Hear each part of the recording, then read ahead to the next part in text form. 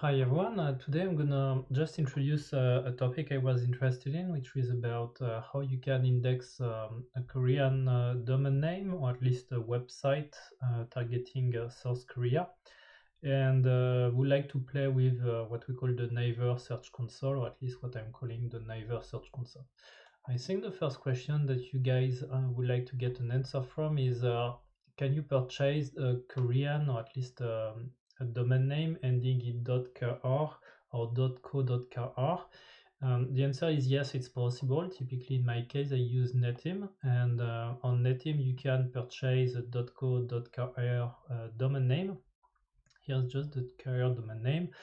Here's the cost associated to it on a year basis, but this cost won't be enough. In fact, if you want to target it without being located in South Korea, you will need as well to purchase what they call a local partner or local office or something like this, which almost costs twice the price. So imagine that you need to pay close to 70 euro in order to get your domain name. So in my case, I'm having mine.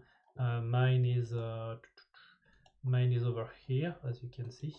How did I succeed in getting this content translated?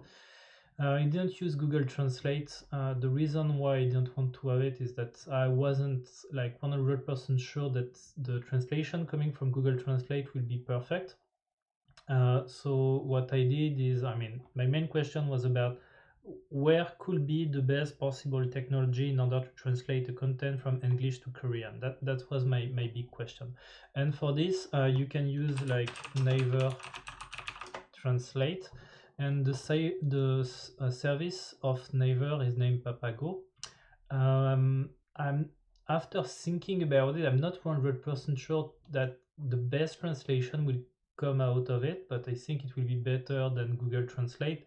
Though on the other side, I also saw that when the content is purely translated with Google Translate, it's performing bad on Google Translate. So after thinking about it, could be the same thing with Papago. And it's true that for me, it took me some weeks in order to appear in Naver with my website, with my Korean one. So I guess one way which could improve the process is like translating the content in Korean with Papago, but as well to do it with Google Translate, and like doing a mix of the two in order to have some content that in Korean that Naver would have never seen, or at least will not identify as his own translation, and then could definitely help you in ranking within search engine. But that's just a test I didn't perform. Okay, so next thing is about how can you create an access to call it the Naver Search Console, which is not the good name because the name is, I think it's Search Advisor or something like this. The Naver Search Console is named Search Advisor. Yeah. Okay, so in order to access to it, you just need to type over here Naver Search Console. Well, here it's not working. Probably I access it through Google or something like this, but you will end up in a website named Search Advisor. And the big and difficult part here is to get your account not suspended. Because the problem here is that as you are connecting or creating an account from abroad, so you can do it in English, but the problem is that you will be automatically flagged if you follow like the basic process, because your IP is from outside South Korea. At least for France, it has been kind of banned. And in fact, I got my account banned, suspended several times. And in order to show that you are a real human being, you need to use your mobile phone. And if you use your mobile phone, your probably your phone carrier will not be recognized, and that's a mess. So in order to not get your account suspended, the trick that I found out is like you go on the classic Naver page over here.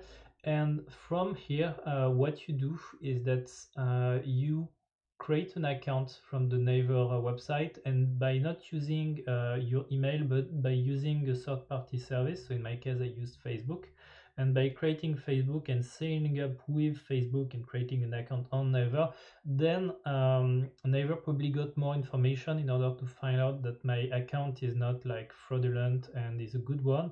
And I think from what I've seen within the forum that one of the reasons why they may ban your account or suspend it is because they cannot find your picture straight away when you create a basic account. So I suggest that if you are a foreigner and if you wish to play with the Naver Search Console, use your Facebook account in order to create the Search Console.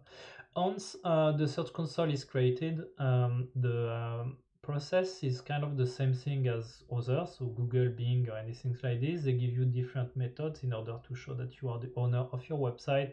In my case, I think I formerly used the HTML file transfer code. It really works like Yandex, so I did it.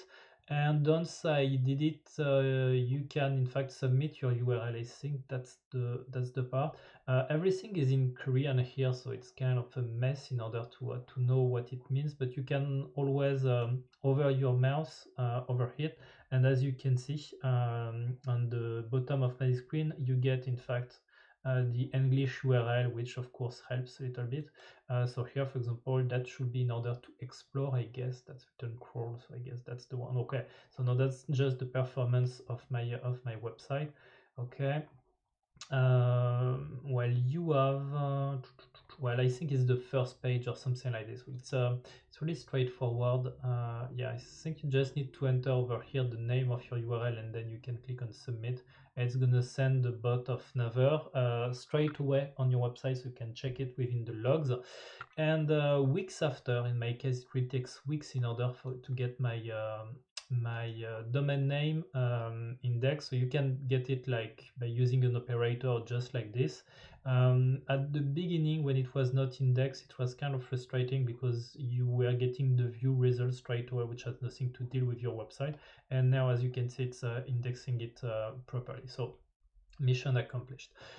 Dealing with the visitors coming on your website, I'm not 100% sure because I just did this search without being logged, and probably most of the Naver people will be logged in. So I don't know if when you are logged in, you get your search keywords sent, but it seems that actually the keywords are sent to the referrer, which is good, as you can analyze it afterwards. In terms of visits, I'm not like running on gold at the moment. As you can see, I'm not getting much people from Korea. A couple of them, but which were coming from different other channels, not the SEO one. So I will see if it's gonna work, but just to let you know that if you want to index your website on the Naver search engine, well, you don't really need to have a TLD such as I did, but you need, of course, to have the Search Console. And to get the Search Console, my piece of advice will be please do not create your account straight away. Use instead the different method that they are giving you, such as creating with Facebook, and then you will not be banned, and then you can start to play with different resources of Naver Search Advisor. Really hope you enjoyed this video. Thanks for watching.